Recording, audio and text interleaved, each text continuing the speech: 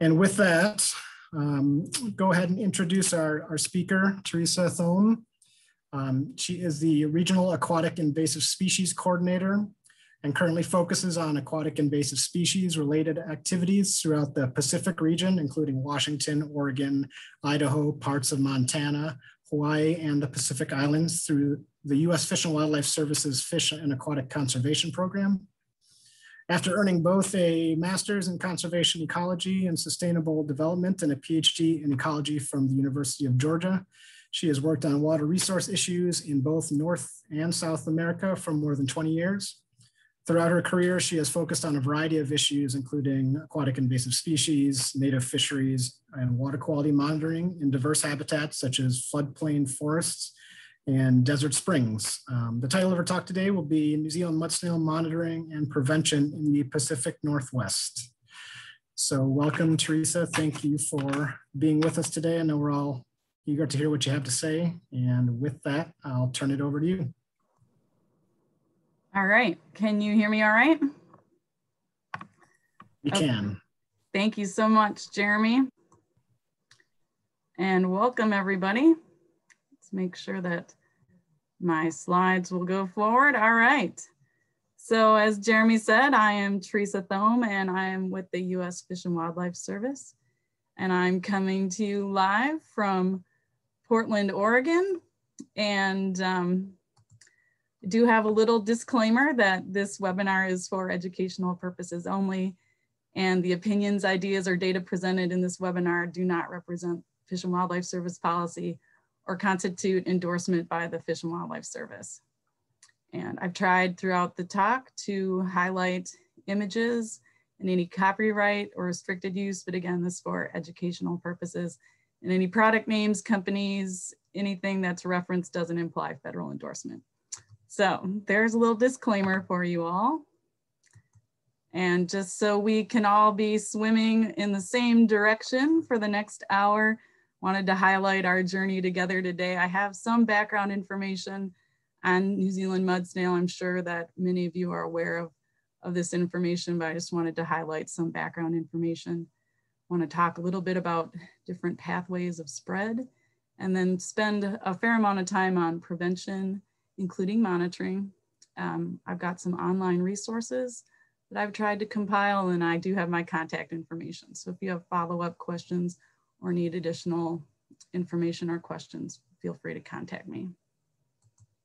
All right, so jumping right in, New Zealand mudsnail, they're small aquatic snails, and in the United States, the majority of adults are around 6 millimeters. They're right-handed snails.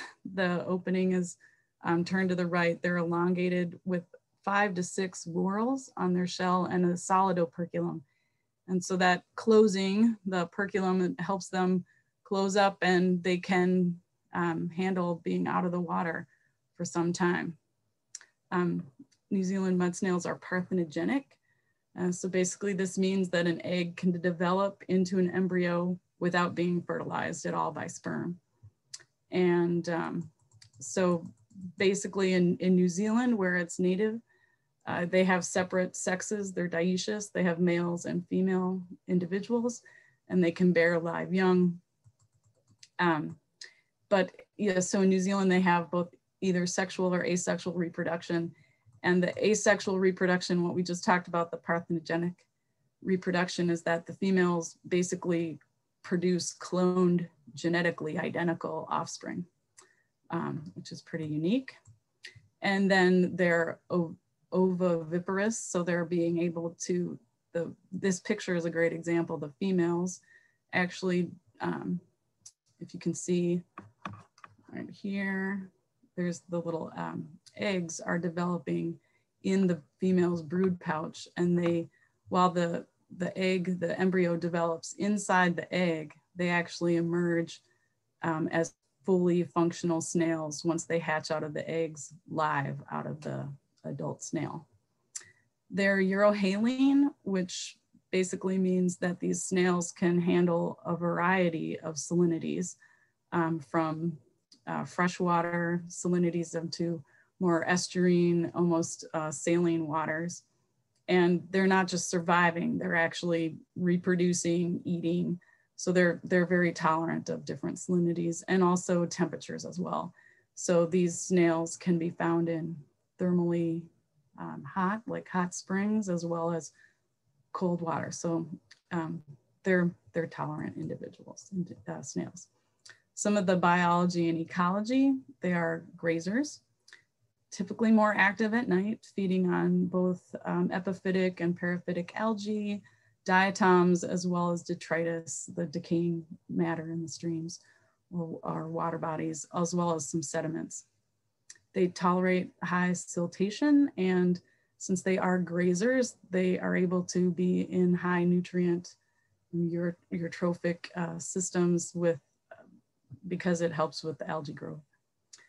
They also tolerate a wide variety of flows, so they can be found in high flowing lotic waters or lentic systems where there really not a lot of flow at all.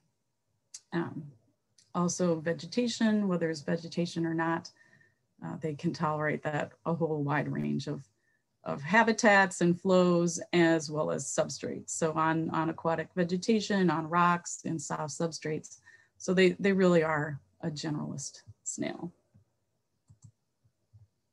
And they're very effective at producing very dense populations. And just to summarize a few, the studies from Australia, as well as within the US, very dense numbers of snails, up to 800,000 snails per meter squared. So just kind of thinking about that, if you put like 3 pieces of paper together end on end, that's about a meter. So if you did that, think about what that looks like, meters squared, 800,000, like 1 million snails in that small area. And so just with a numbers game, those dense populations can have large impacts. And the densities do vary seasonally. So depending on the time of year that you're out surveying, you may or may not see these high densities. There's just a visual. This is, I'm sure maybe some of you have been seeing these photos, but just again, to show kind of the density that can be seen in a stream or on a rocks, some of the substrates in streams. And getting into some of the known impacts from New Zealand mud snail invasion. They do consume primary production, and then they dominate the secondary production where they occur, and really do change the ecosystem dynamics just in the act of feeding and then excreting waste. They can compete and displace native species, especially native invertebrates. Some of our invertebrates, little snails and other grazers can be outcompeted. And New Zealand mudsnails themselves are not really a great food source for things like fishes or other predators that might eat them, because they have their operculum and they have a relatively hard shell. They're really undigestible, and it's been shown that they can pass through the digestive tracts of both fish and birds unharmed at all. So they're not being digested as food. New Zealand mudsnails are a biofouling organism. Just with the pure numbers, they can clog water pipes and other infrastructure. And it's being looked into about whether or not New Zealand mudsnails can be a vector of things like blood fluke, which would be a human health issue.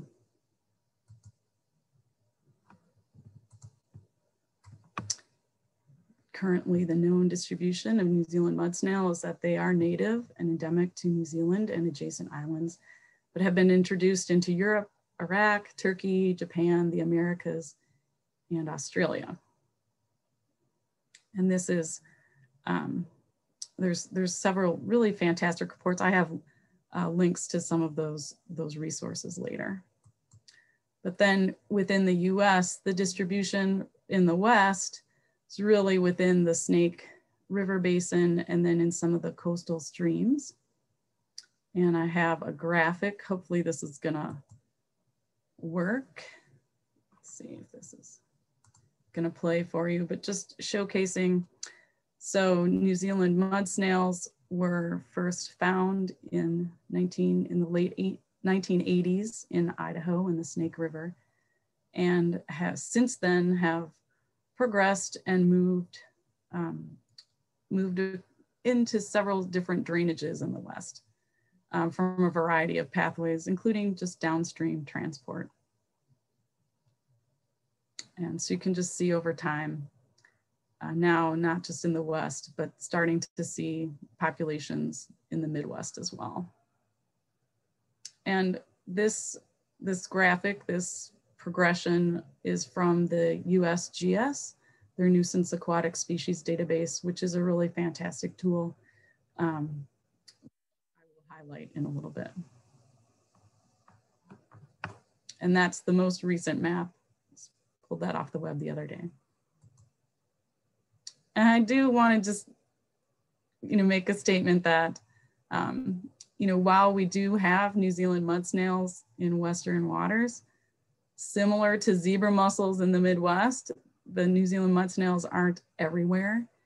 And, like zebra mussels being introduced into some of the Great Lakes region in the 80s, there are still many streams and lakes that are uninfested with invasive dracaenid mussels. So again, this just highlights the importance of the work that we do to prevent further spread of an invasive species. And there is potential for further spread. This is a map showing the climate match for potential distribution of New Zealand mudsnails in the US. And so this is from the Fish and Wildlife Service. We do ecological risk screening summaries, and a lot of this work has been done through the Great Lakes. Some incredible work happening in the Midwest region with the Fish and Wildlife Service. And so not just New Zealand mudsnails, but other invasive aquatic species, the risk of introduction and spread is assessed for those species. And this is all available online. And anyway, I just wanted to highlight that in this map, the blue is low probability, very low climate matching, low probability of introduction, but the reds, the orange and the red is higher climate match. So like great habitat for New Zealand mudsnails. So the work that we do for prevention is really important to just limit the damage and limit the spread. And so how do New Zealand mudsnails spread around? Well, just downstream dispersal. New Zealand mudsnails can attach to vegetation that can be moved downstream.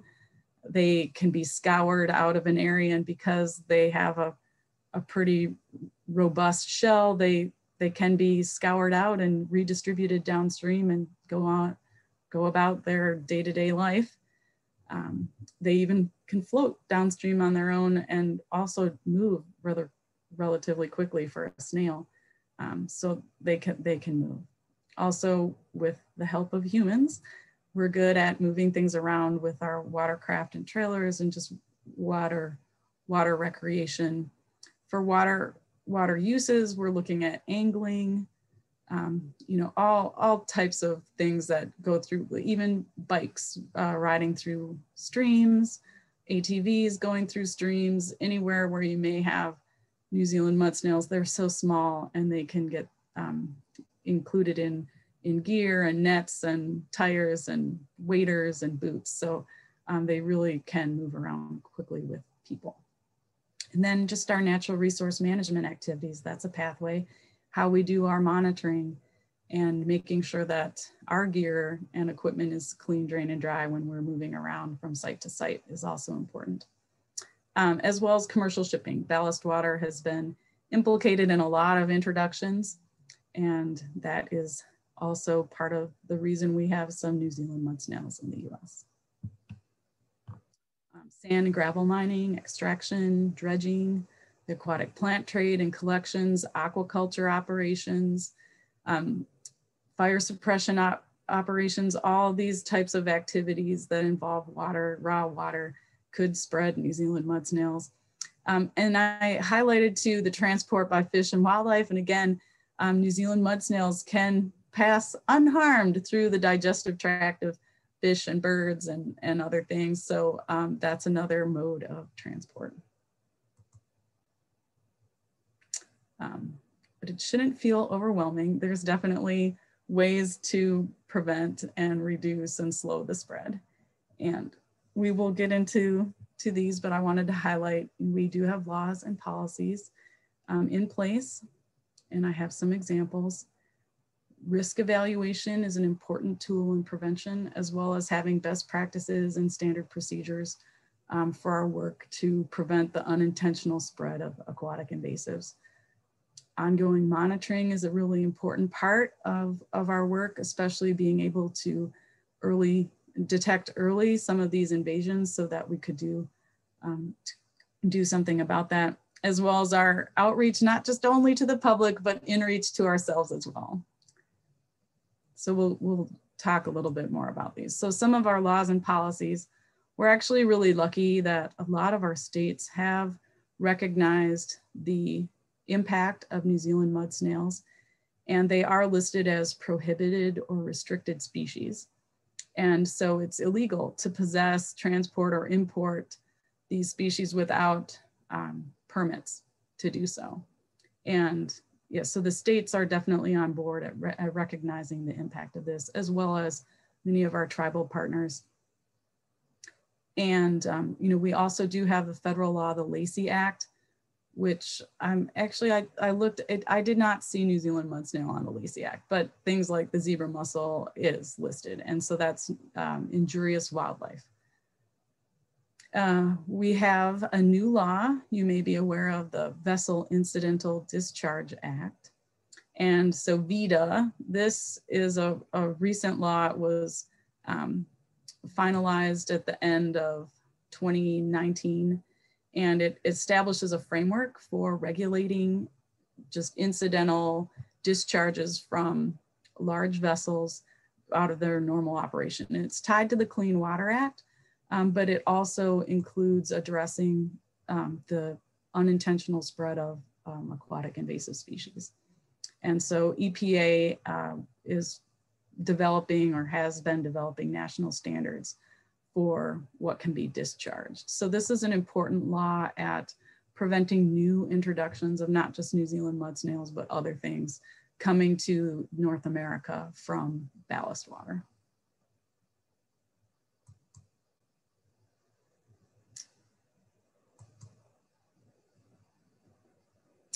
And let's see, what happened to my policy? So then risk evaluation. This is one kind of tool in the toolbox. I'm missing a slide. Anyway, I was just gonna highlight, we have besides our laws and policies, we do have a policy. We have a regional invasive species prevention policy for the Fish and Wildlife Service. And this is a unique thing. We have agreed, this is signed by our regional director, and that policy is basically our guidelines and what we are doing as an agency, the U.S. Fish and Wildlife Service, to prevent the spread of invasive species as part of our day-to-day operations. And so that policy includes best management practices and procedures that we agree to adhere to. So yeah, sorry, there's the laws and policies. I'm not sure what happened to that slide, but that's okay. So then tying in to some of our best management practices is risk evaluation. And so looking at the activities that we do, and this isn't just for the Fish and Wildlife Service, this risk evaluation can be done for anything really. And it's just ways to look at risk in terms of invasive species. What's the probability that something could become established, like New Zealand mudsnails, and looking at climate matching, habitat suitability, and then also just the possibility that it could become established given known populations or different pathways, how many pathways are present. So, you know, looking at the different pathways, the entry potential, the colonization potential based on the habitat, and then how quickly it could spread.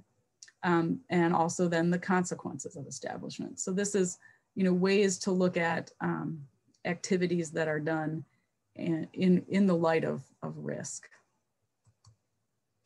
And one tool that we have that the U.S. Fish and Wildlife Service has really championed is called HACCP, and it's the Hazard Analysis Critical Control Point. So this is just one type of a risk evaluation tool that can be done as part of planning. So before you even go out in the field, you can plan your activities.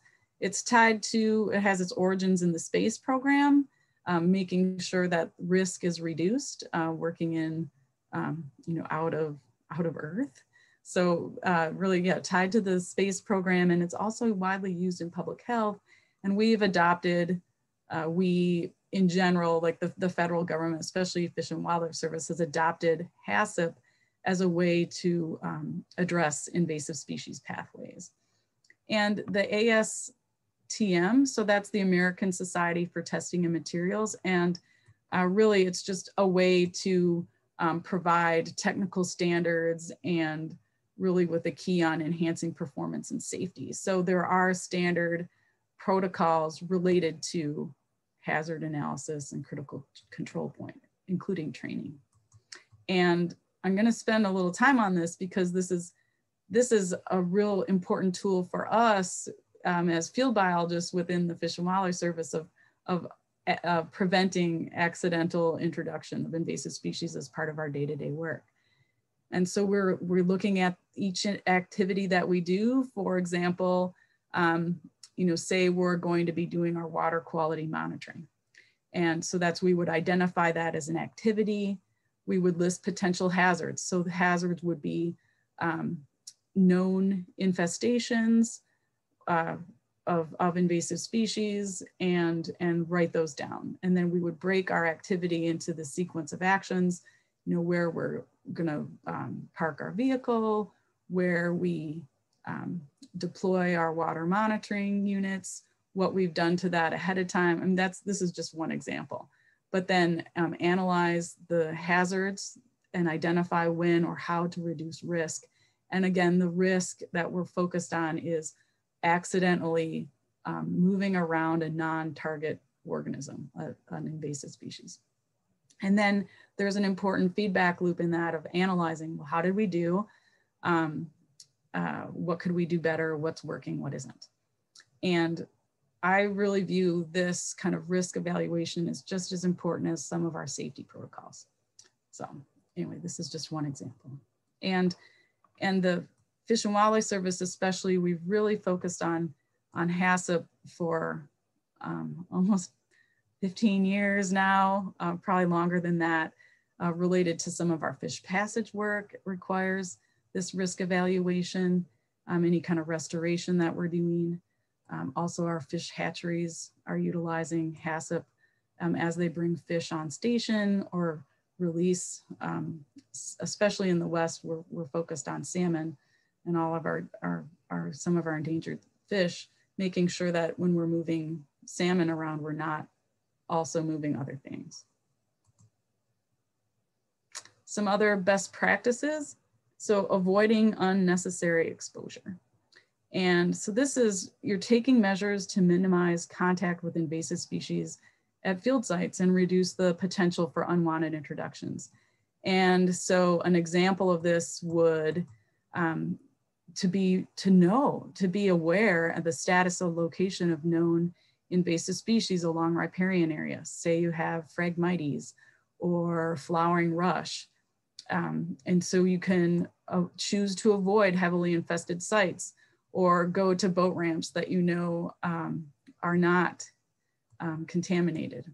Also, if you're working in partially invaded areas, planning out your sampling and what sampling sites you go to first so that you avoid introducing, if you're going to multiple sites in a day, you want to make sure that you're avoiding introducing invasive species to new areas. And also just how you go to a site, which way, if you're moving upstream or downstream, so that you're again, avoiding introducing invasive species to upstream areas. Maybe you can minimize wading altogether if you know that there are known aquatic invasive species. And so being able to use bank sampling, or so there's ways to just avoid unnecessary exposure. And so that's just one of our best management practices. And again, also inspecting and decontaminating our gear before going into the field, before moving between field sites, before or after returning from the field stations, and knowing how to do this safely and effectively. And again, the clean, drain and dry, cleaning clothing, vehicles, watercraft and equipment, not just aquatic gear, but our terrestrial field gear as well. Using stiff bristled brushes. Here with waders, if just even making sure that you're using lugged rubber boots instead of felt waders, which are really hard to properly decontaminate. So anyway, being able to pressure spray with a hot water, high pressure decontamination unit, brushing, freezing, even chemical decontaminants. So this is where we really rely on scientific literature to help with timing and concentration of even just if it's 120 degree Fahrenheit water, that's you have to have that come in contact with your boat for 2 minutes. So just understanding what the requirements are to actually decontaminate depending on the species that you're focused on. Even things as simple as using dedicated gear for sites that don't have invasive species, and having it color coded so you can quickly see if the right gear is on. So those are just some little tricks, I guess, with making sure you're inspecting, decontaminating, and using clean gear when you're going to sites. And again, depending on what you're trying to accomplish, different decontamination protocols are going to be useful. Clean, drain, dry is really great messaging, not just for the public, but also internally. And so then once you aren't able to clean, drain, dry, if you're going to multiple sites in a day to do sampling, if that is critical that it needs to be done that way, then you start looking at, do you have dedicated gear? Are what are the proper ways then for decontaminating? It really depends on your situation and what you're trying to accomplish.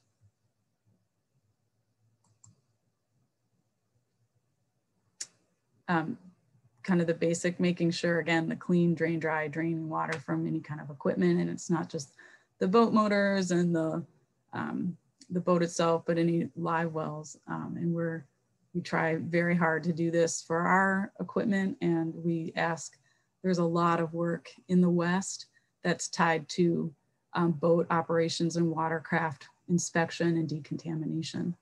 And there have been a lot of protocols developed by the Western Regional Panel and a lot of cooperators and researchers. A lot of this is tied to decontamination for zebra and quagga mussels, but a lot of it is very, very effective at reducing the risk from aquatic invasive species in general.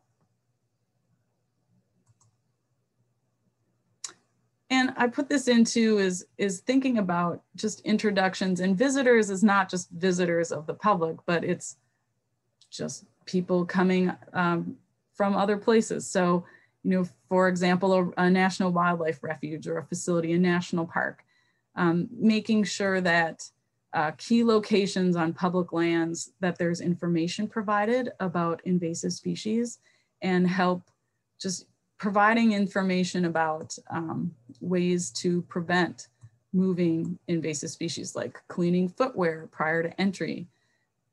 Again, the clean, drain, dry messaging. And this could even be, directing, having pathways or walkways or sidewalks to sort of direct where you actually have people moving in an effort to reduce the impact or unintentional movement of invasive species.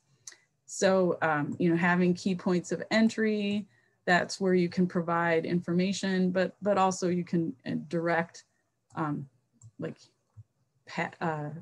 patterns of people's movement. And even having, if in highly sensitive habitats, like, some of our springs, I'm thinking of one in Ash Meadows National Wildlife Refuge, the desert hole pupfish. It's a spring, and it's very remote.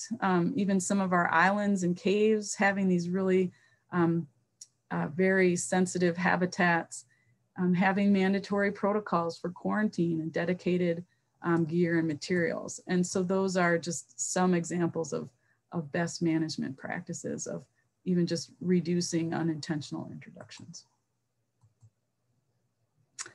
All right, so monitoring also is very, very important in our prevention efforts.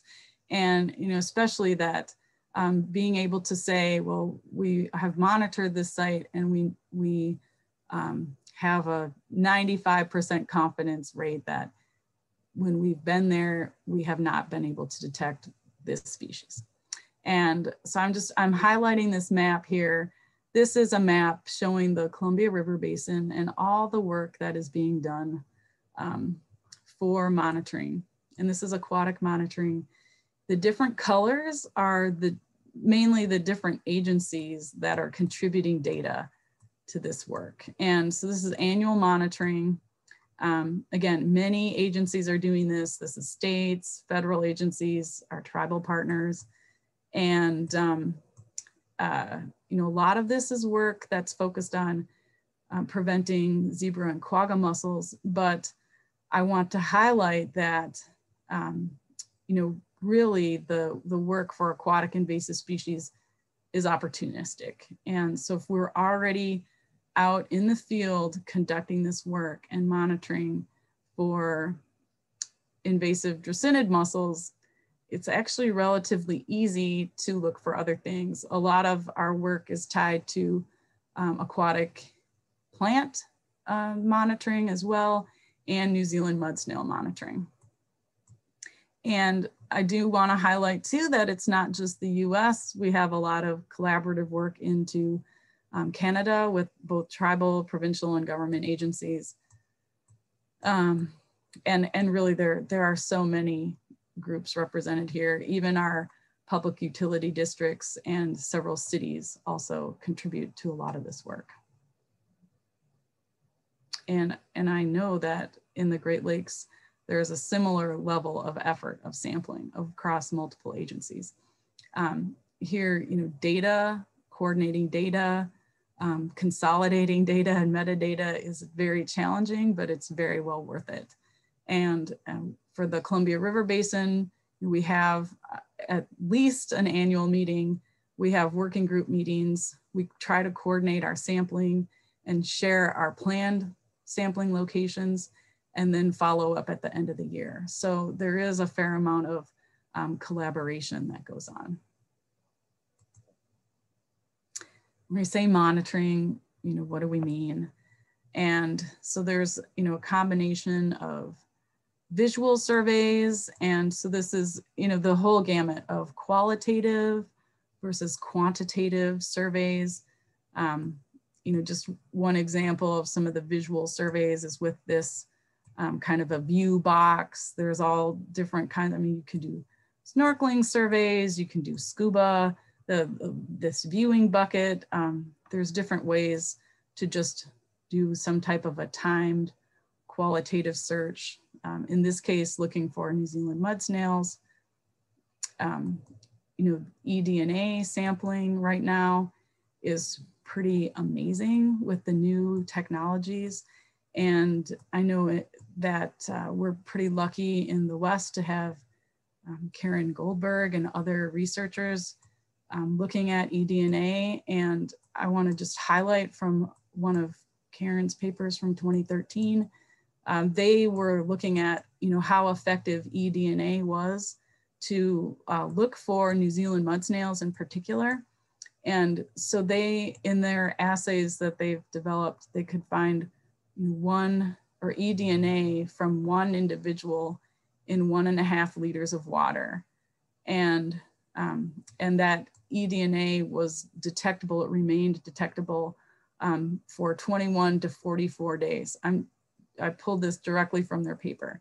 And so they could use eDNA to confirm the presence of New Zealand mudsnail with densities as low as 11 to 144 snails per meter squared.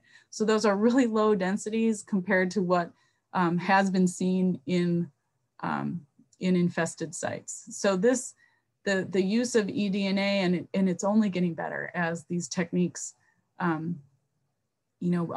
developed and field tested and reworked, and also how quickly things can be processed.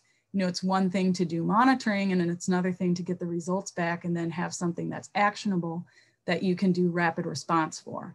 And so being able to detect things like New Zealand mudsnails, which are really, really small and hard to see, and if you are able to detect using eDNA, really low densities, it gives you a chance to do our actual rapid response and move forward with that. And of course, then the quantitative surveys are really essential as well, looking at impacts, ecological impacts, and looking at population changes over time. And then our outreach, and again, this is such an important part of prevention, is that knowledge and awareness. And there's a lot focused on watercraft inspection and decontamination. And especially in the West, this has been something that's worked on by many, many agencies. It's not just the states or the federal government. It's everyone working together on this with aquatic invasive species check stations for watercraft, both motorized and non-motorized boats. So really focused on that watercraft inspection and decontamination. A big effort on Don't Let It Loose to look at the pet industry and how to prevent the spread from aquarium releases and classrooms. Again, the Play Clean Go, trying to focus on terrestrial invasives and stopping the movement of invasive species from just outdoor recreation. And again, our Clean, Drain, Dry. And this messaging works for the public as well as those of us working on this as part of our jobs. And one thing that we've found that, while it's good to share the Clean, Drain, Dry messaging, it's also important to try to show where New Zealand mudsnails, where infestations are. And so we've tried a combination of signs. The sign on the right, the blue sign, is our newer updated signage that we've installed in areas where we know that there are New Zealand mudsnails, just to try to give a site-specific warning that there are New Zealand mudsnails present and what people can do, and if they see things or something that looks different, to be able to report it. So it's a combination of messaging to the different user groups, but also on site. So then we have some online tools. I do want to highlight the Aquatic Nuisance Species Task Force is a really fantastic location. There's a lot of species specific plans. There's a lot of work that's gone on for many years through the Aquatic Nuisance Species Task Force, focused on invasive species prevention and management. And there is a management plan for New Zealand mudsnail. I think the goal is to have it updated this year in 2021, if not, you know, early 2022. But there's a lot of really good information in the existing management plan, as well as kind of research needs and priorities for work. It's not just the only one. There's many different species specific management plans. There's just a lot of information on that website for prevention, and it's really focused on invasive species work. I already highlighted a little bit about the ecological risk screening summaries, and I think there's, last time I looked, I mean, there's over 1,000 species risk summaries that have been completed. And so they're just important summaries to see of the invasion risk of different invasive species, aquatic invasive species. The Aquatic Invasive Species Network, the Western AIS.org site, there's so much information on that site. It's really Western focused, but I want to just highlight, if you do go onto that website, there is a whole series of rapid response plans. In the Columbia River Basin, we have been focused on rapid response, practicing annually rapid response. What does it look like if we happen to find zebra mussels in the Columbia River Basin? How do we, what do we do? We implement the incident command. We activate our communications plan. We practice that every year. And there's a whole summary of lessons learned from now almost 15 years of rapid response work, and really an interagency collaborative effort, also research and training. So that's, again, that's a great website with all kinds of information.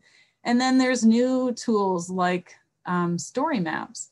And I wanted to highlight this one from the city of Bellevue in Washington. And it's a really interesting way to connect some of the spatial tools like ArcGIS with meaningful storytelling, photos and imagery. And it's this one that I highlighted is tied to New Zealand mudsnail sampling. I did highlight the USGS Nuisance Aquatic Species Database, how to report sightings. This really is an important tool for me. This is, if you're looking at planning your sampling events, looking at this website, you can do a spatial query. Say you have 2 reaches of stream that you're going to be sampling. You can do basically do a little polygon around your sites and see what reports of aquatic invasive species have been found in that area. So you're prepared before you even go out in the field of what to look for. There's also species profiles, and there you can set up an alert system if you want to get an alert every time a new drainage, say you want to see where northern snakehead pops up in a new drainage, you can get an auto alert on an email. And they have a whole bunch of other new tools. EdMaps, also, there's a fair amount of information, especially for aquatic plants, but EdMaps is another online tool, another resource to look at distribution maps. And it's interesting too, for EdMaps, it shows you where sites have been sampled, where things have not been found, as well as presence. So presence and absence information, which is useful as well. And then I had some specific to the Pacific Northwest, some of our work with our invasive species councils in Washington and Oregon, as well as Idaho. And I wanted to highlight the importance of our invasive species councils in listing and being on the lookout for invading species, both terrestrial and aquatic. Also our work with cooperative weed management areas. Several of those address both terrestrial and aquatic species. And then just also the outreach campaigns that are done by our states as well are really powerful. And there's my contact information. And so that is what I have. And I know that we have some time for questions. So I'm going to see if I can end this correctly. All right, so I stop that. See some smiling faces.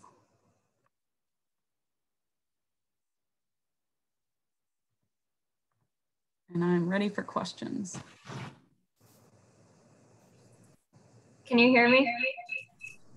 I can hear you. Okay, there we go. Sorry about that. Okay, we have a couple of questions in the chat for you. The first one asking if you could elaborate on the seasonal population fluctuations, such as what time of year their populations are higher or lower in the US.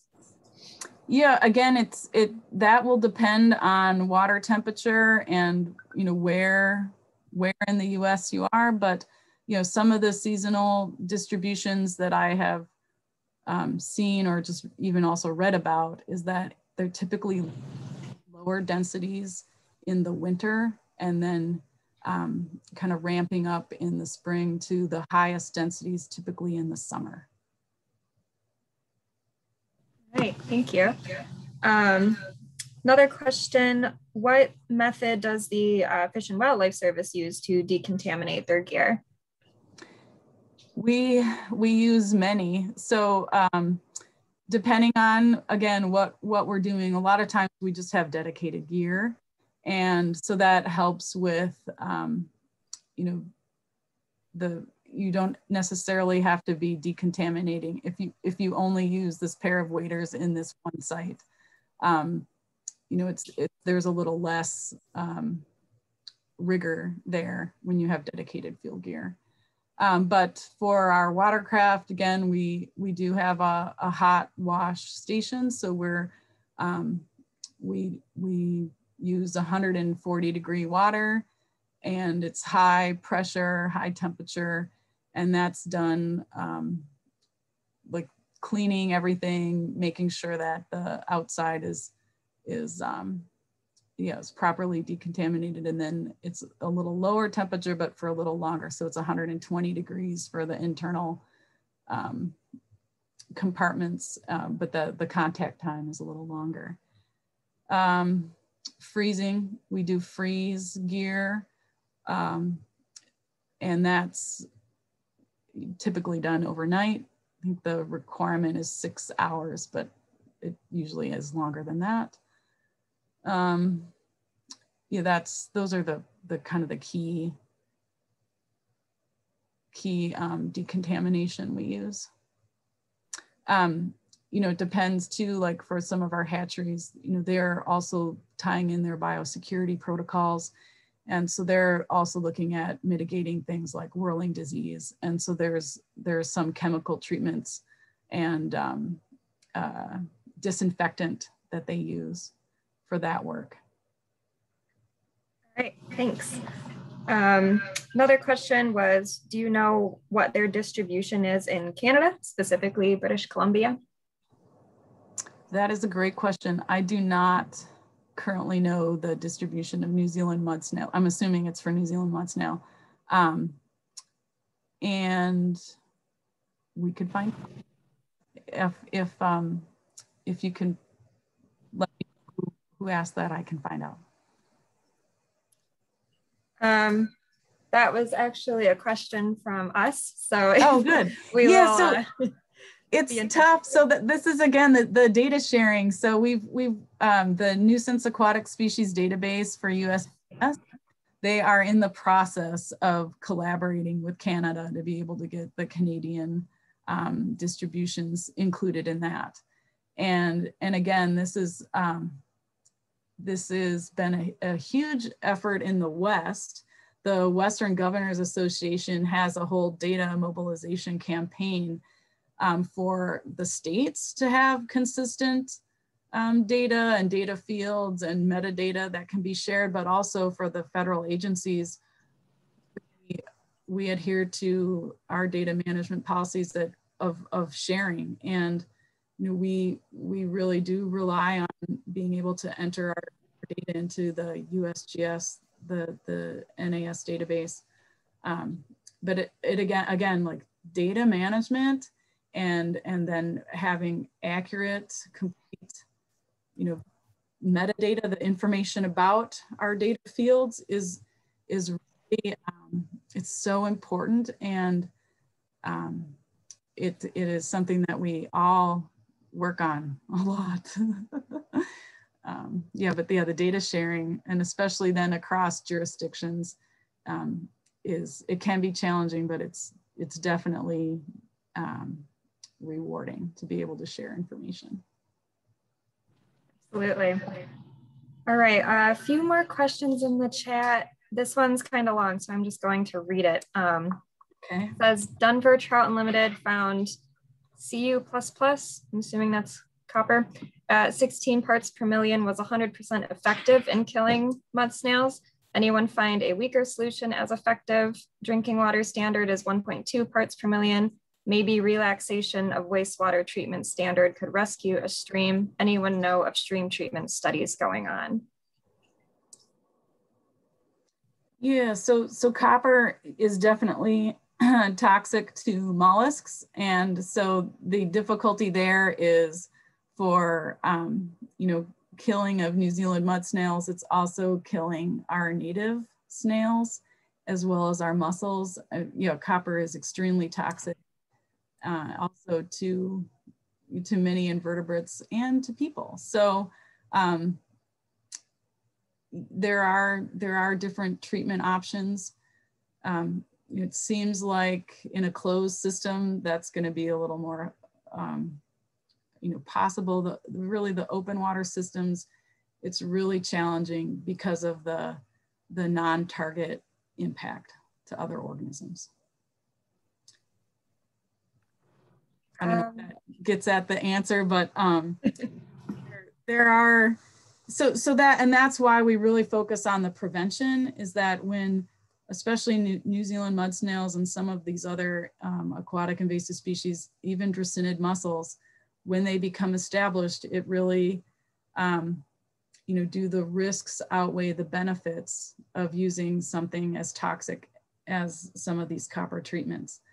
And, I don't think anyone takes that lightly of putting in, something that's toxic into the environment.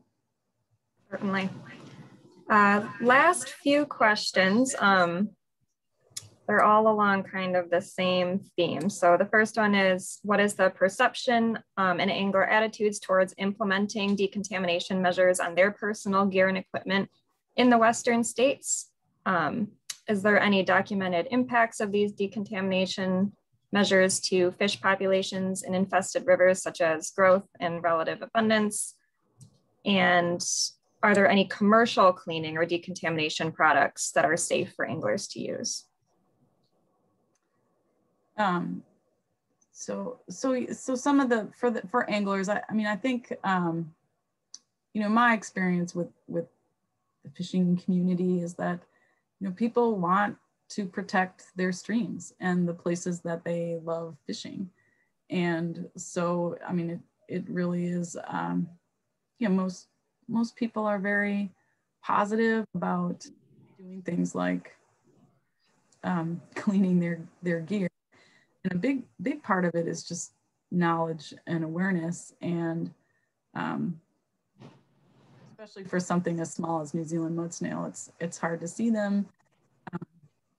When would you ever have the opportunity to see them if you're not at an event, where we're sharing some of this, or you just happen to be looking at what, some people fly fishing, they really are focused on what's emerging, so they are looking in the streams a lot, but you might not even be aware that New Zealand mud snails are there.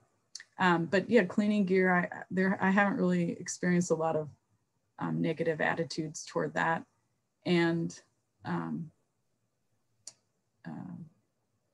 as far as impact to fisheries, I know that there are some studies showing that, in areas where there's a lot of New Zealand mud snails, it's thought that it's impacting fish, that, you know, they're just not having a lot of tasty, nutrient dense food if they're just eating New Zealand mudsnails.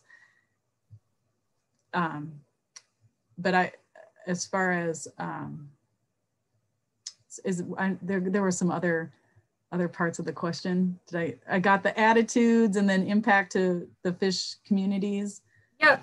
The last one was, are there any commercial cleaning or decontamination products that are safe for anglers to use on their waders?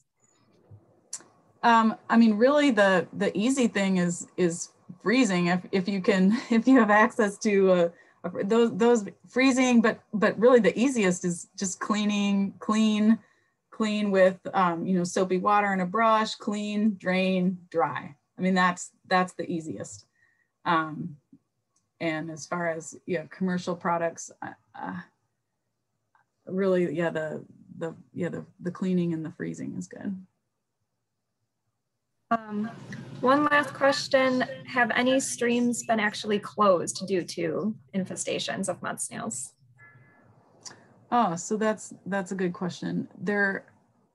I'm not aware of closures from New Zealand mudsnail, but there are definitely impacts to things like hatchery operations. And so this isn't just unique to the West. I know, you know, in the Midwest also, like North Dakota, you know, there are a few states where hatchery operations have had to change because of New Zealand mudsnail infestations and other things like even zebra and quagga mussel infestations.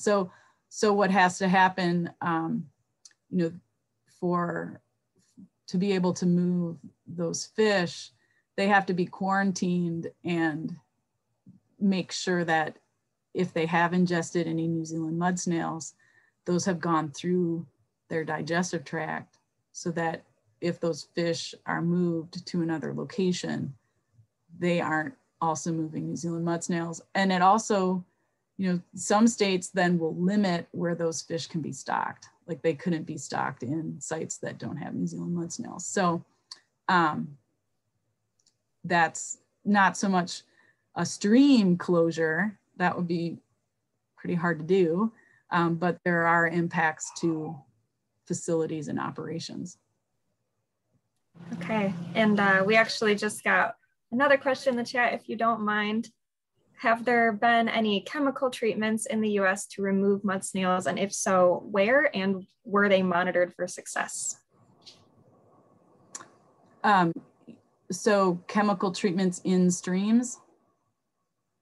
I'm assuming so. Stream, okay. Yeah, I'm not aware of, you know, a lot of research that's been done in the field.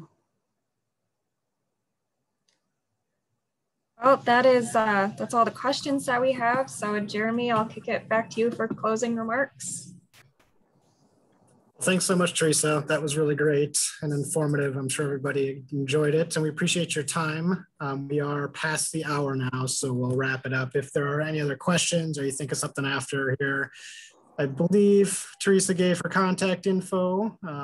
We are recording it, so you can review the presentation or pass it on to your colleagues by accessing the website. And then if you need to get in touch with anything about, if you don't have Theresa's email or anything, other questions you might have, you can email info@nzmscollaborative.org. And thanks, Theresa. We really appreciate your time and all the information you shared with us. And you know, thank you so much. Thank you. Yeah. Thank you all for being here, and stay safe and healthy, everyone. Likewise. And thanks everyone for attending. We'll give you updates on the next talk next month. And thanks again, and have a great week, everyone. Thank you.